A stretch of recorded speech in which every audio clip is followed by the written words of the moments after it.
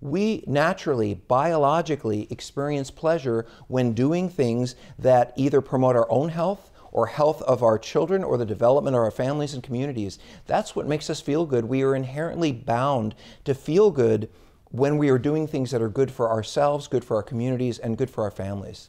And that's how the race survives. So if you understand that naturally occurring pleasures are there simply, in essence, as a way of helping us improve survival and the survival rates of our children, now take a look at the addictions and the potential addictions that can come out of naturally occurring behaviors. And look at what we've got. We've got gaming, gambling, workaholism, binge eating, sex, exercise, spending, and high-risk behaviors. These are what we call the behavioral addictions or the process addictions. And by the way, the reason we call them a process addiction is because it isn't the gambling that's the point of the experience. It isn't the sex that is the point of the experience. For someone who has a process addiction, it's the whole process they're addicted to.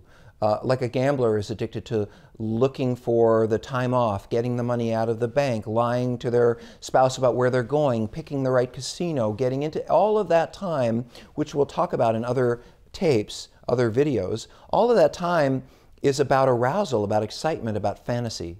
And the fantasy about these experiences drives dopaminergic release. In other words, when I fantasize about these things, I get a little bit excited, I get a little bit aroused, I get a little bit distracted.